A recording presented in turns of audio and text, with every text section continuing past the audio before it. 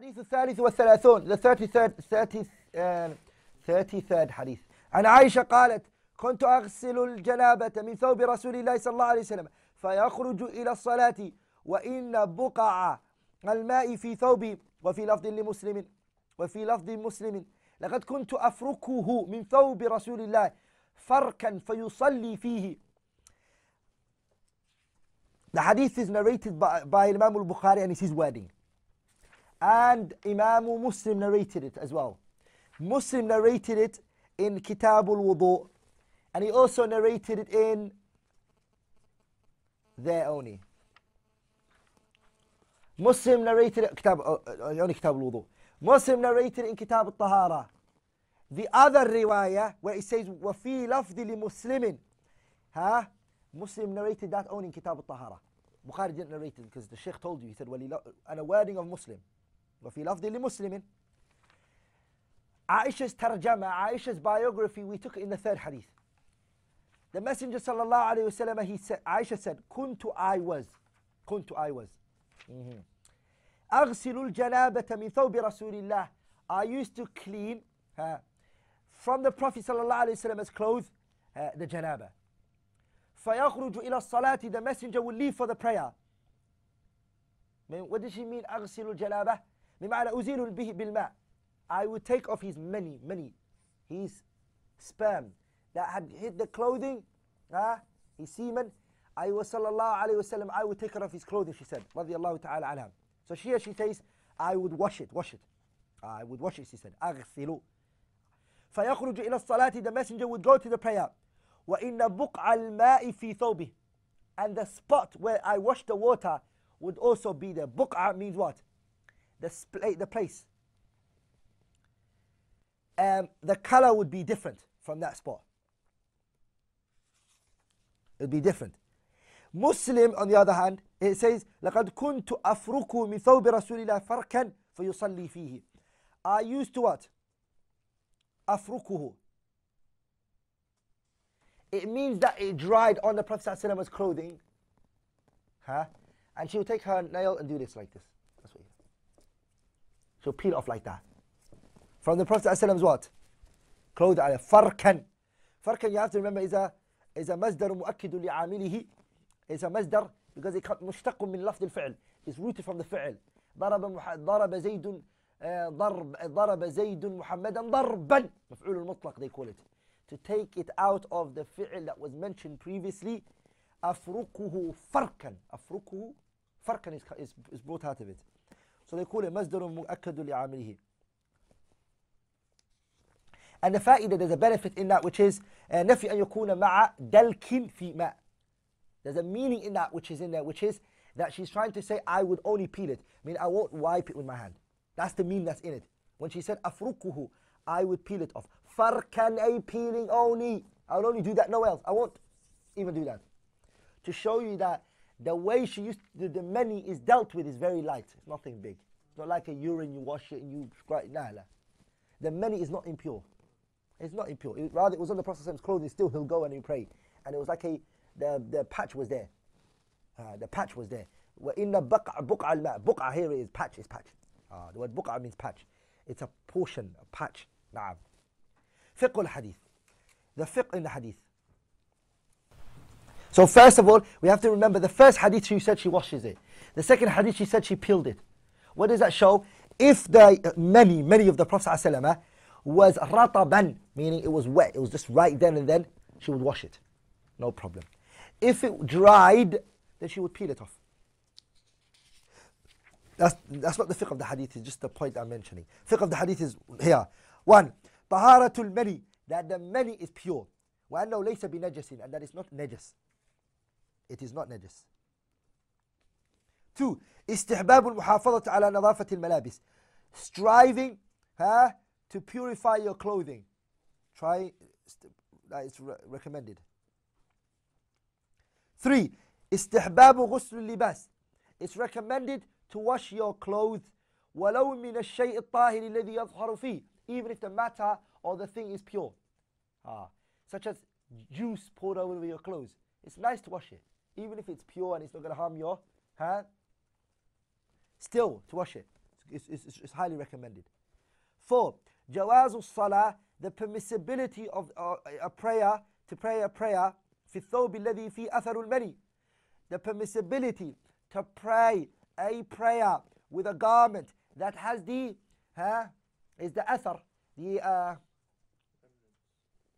remnants of the many or blood.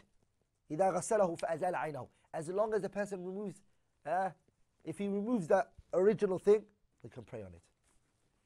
But then even it won't harm him if he doesn't. 5. جواز الصلاة في الثياب الرطبة وإن أصابه شيء من الطاهر الرطب.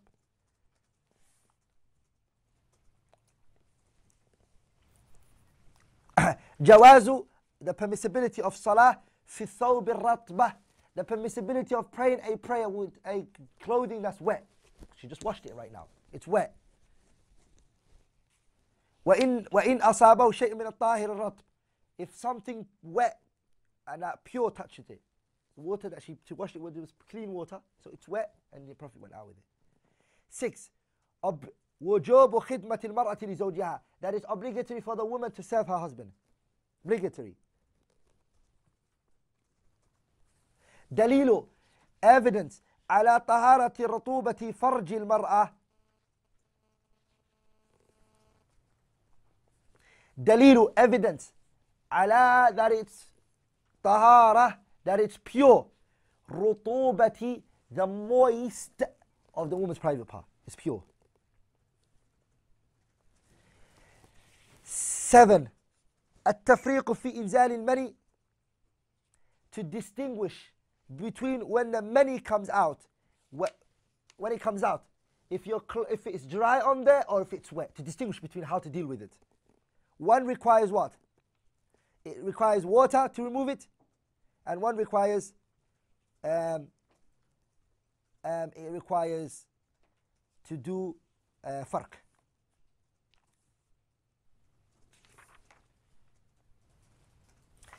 The scholars have a khilaf regarding, we finished that point. اختلاف العلماء, dispute of the scholars. اختلف العلماء في نجاسة المني وطهارته. The scholars have disputed one another regarding, is the mani tahir or is it not? The Malikiyya, the Hanafiyya, they are of the view that it's impure, it's najasa. And the evidence that they use is, they say, if it was not najasa, then why would the person be forced to do ghusl? وذهب جمهور المحققين, but the majority of the scholars from the people of knowledge, ulama, are of the view that it's tahir, and they use many evidences. First of all, this hadith that we're on right now, which the Prophet ﷺ's clothing was still, there was still remnant on it, alayhi salatu wassalam. First. Second one is that the mani is aslul insan, the mani is the original essence of the human being. ومعدنه الذي خلق منه, and it's what you were originally made from. فلا يجوز أن يكون معدنه وأصله نجاسة خبيثا والله أكرمه وأذهب عنه الرجس. It can't be possible that the person's original essence is impure and that's not clean, and then Allah honors him subhanahu wa ta'ala and removes that filth from him. How can that happen when your original essence is? 3. الغسل لا يدل على نجاسته. So now we're answering their point. We have to answer their point, which is that the ghusl does not show that it's impure the mani. It just shows بل هو للاستقذار كسائر المستقذرة كالمخاط والنظافة من المستقذرات لا يدل على نجاستها بل هي مطلوبة شرعا مرغوبة عقلا. It is just for a person to clean himself from that which is filth, dirt. When a person has many to come out, he smells bad. The odor that comes out of his, and the way he smells, it's not good. It's not good. So it's just to clean the person, but it doesn't show that there are many. And there's a difference between the many and the person. Naam. And the strongest view, as I said, is al-qawlu bi-taharati, the view that says that it's tahir. Al-hadithu الرابع وثلاثون عن أبي هريرة رضي الله تعالى عنه أن رسول الله صلى الله عليه وسلم قال إذا جلس بين شعبها الأربع ثم جهدها وجب الغسل وفي لفظ وإن لم ينزل This hadith, Imam al-Bukhari narrated it. The first narration is Bukhari's wording, and Bukhari narrated it in Kitab al-Ghusl. Muslim narrated it in Kitab al-Hayd. The second riwayah, as the Shaykh mentioned, is the wording of Muslim, and Muslim narrated in Kitab al-Hayd.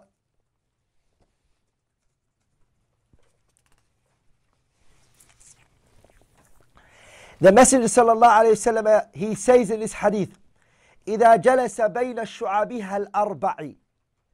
If the man sits in between شعابها الأربع. Shu'ab is between the two legs and the two hands. So if the woman lies down, the man, when he sits in between her legs, her two arms are on the sides and her two legs are on the sides. So he's in between her two legs and her two arms. That's why it's called Shu'abih al-Arba'. There's where the 4 comes from. The two arms are always going to be on the side and her two legs are going to be on the side. Na'am. Al-Rijlan. Or some of the scholars, they say no, the 4 that's being counted is her legs and her fakhid, her thighs. It's either her 2 legs and her 2 thighs, or it is her 2 hands and her 2 legs. To be honest, it's a kinayatun anil jima'. It's just a indirect way of saying intimacy. Na'am. And Islam, as you can see, it doesn't speak that vulgar and that bad way. Another thing that we take from that point we are mentioning is that, which we inshallah are going to mention when we come to the fiqh of the hadith. We'll leave it to then. The Messenger said, إِذَا جَلَسَ بَيْنَ. If the man sits in between شُعَابِهَا الْأَرْبَعِ, he sits in between that. ثُمَّ جَهَدَهَا. And then he sexually penetrates his wife. فَقَدْ وَجَبَ الْغُسْلُ. The penetration, as we said, it is that his private part and her private part touch. Doesn't even have to it doesn't have to really fully enter. Doesn't have to. It's just that if they touch, وَجَبَ الْغُسْلُ. The ghusl is wajib. ما معنى وجب؟ أي لازم. It's lazim, obligatory. وثبت الغسل. The ghusl has now become obligatory on him. وإن لم ينزل منيا. Even if the man does not produce her semen. Even if he doesn't produce anything, the adhan goes off, and he leaves. Or something happens. The house starts to burn from apart, and he has to leave for one reason or another. He stops. Then what happens is, he has to still do ghusl. Fiqh al-hadith.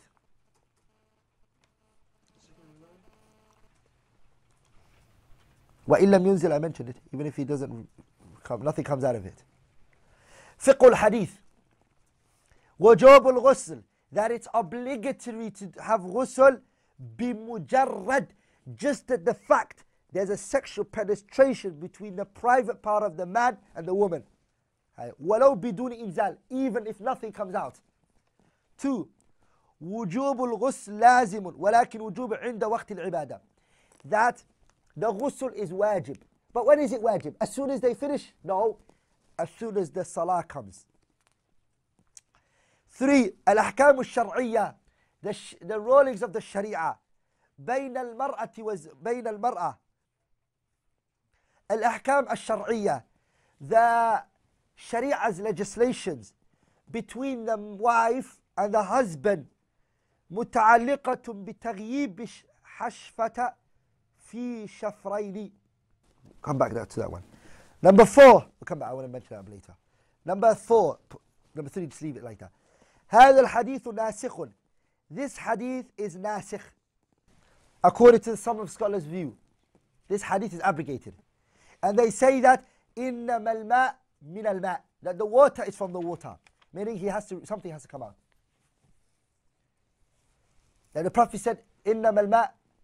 That the fluid is from the fluid. 5. Using indirect speech. That which matters that people will be shy of. Another matter that deserves to be brought to the attention, which is the 3rd point, is the position in Islam chose for the men, as Ibn al-Qayyim rahimahullah mentioned, is not an Islamic thing that the woman is on top of the man. The Sharia does not promote that. And it goes against the Islamic ethics of a woman and a man. Not that the ulama are saying it's haram, because they need evidence for it. but it goes against the shyness and the way a man's power and a man's manhood is not that the woman does sexual intercourse with him, but he does it with his wife. That's how Islam, the man marries the woman, the man divorces the woman. The man, that's how Islam mentions it. So it's important that this ideology or this way of thinking that the women are on top, the women do what they want, is not what Islam mentions.